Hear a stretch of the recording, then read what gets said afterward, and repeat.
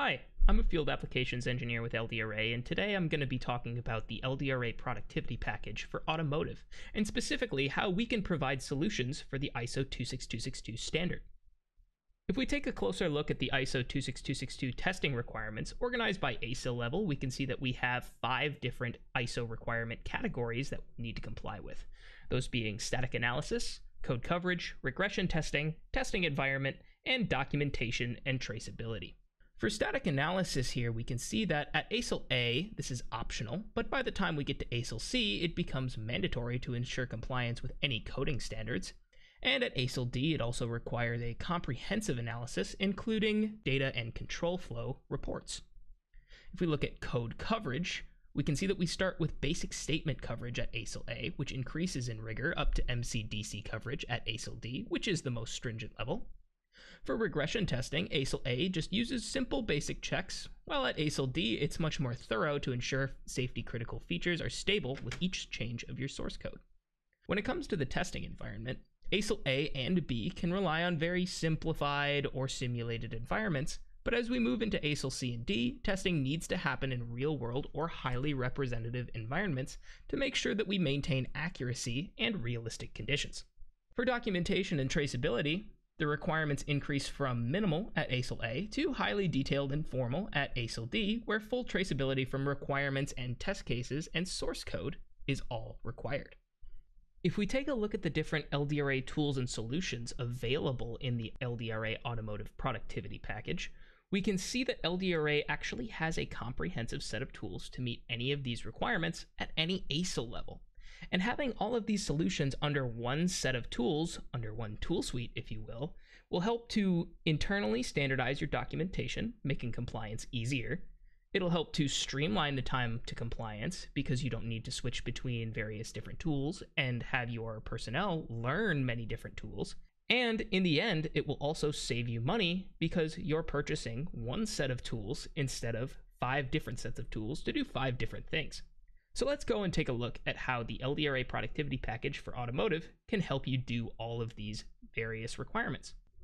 The Automotive Productivity Package comes with over 30 different coding standards, as well as the ability to create custom rules and custom coding standards yourself to suit your needs. From MISRA C to CWE, I'm sure you'll find something that you like. Once you've selected your coding standard and ran your static analysis, we can take a look at it through a code review.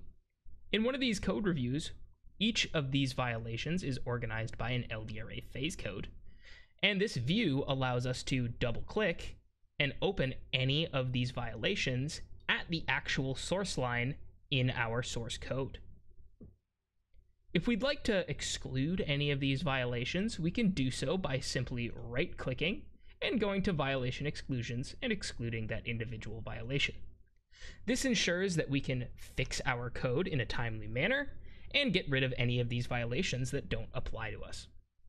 If we're looking to get some code coverage information, we can do that one of 2 ways. The first way is to run dynamic analysis on our code. This uses whatever compiler you have selected, in my case, MinGW, and we can execute our code as we normally would. Once our dynamic analysis is complete, we can take a look at some code coverage results.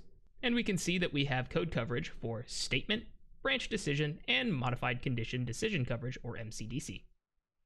It's important to note that we can also run this dynamic analysis on whatever target we choose to run it on. If we need to run this on an embedded target in order to meet, say, the qualifications for ASIL level D, then we can do that with a target license package. This effectively acts as the bridge between LDRA and whatever IDE or target you decide to use. The other way to obtain coverage is to use TB-Run, which is our unit testing software. By starting TB-Run interactively here, I'm bringing all of my analysis results from TB Vision over into TB-Run, and I will maintain any code coverage that I've gathered. If I'd like to see some additional coverage, I'll have to run some test cases. So I've gone ahead and imported 4 test cases here from an existing file. All of these test cases already have their inputs and their expected outputs associated with them, so I can go ahead and run these test cases. This will run our test cases on whatever compiler, IDE, or embedded board we've decided to run them on, in whatever mode we set them to. So, with our test cases passed, we can scroll down to the add product function that we were testing, and we can see that we have 100% coverage associated with it.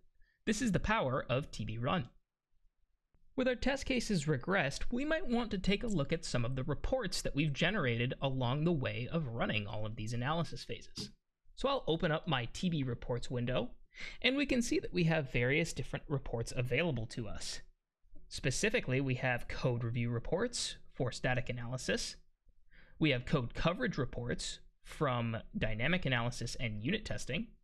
We also have standard specific reports for ISO 26262 specific to whatever ASIL level you might need.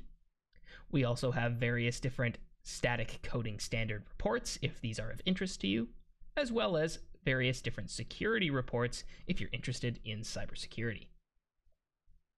Thanks for watching my short presentation on the LDRA Productivity Package for Automotive. If you have any questions, don't hesitate to reach out to us at info@ldra.com, and don't forget to follow us on YouTube for more videos just like this one.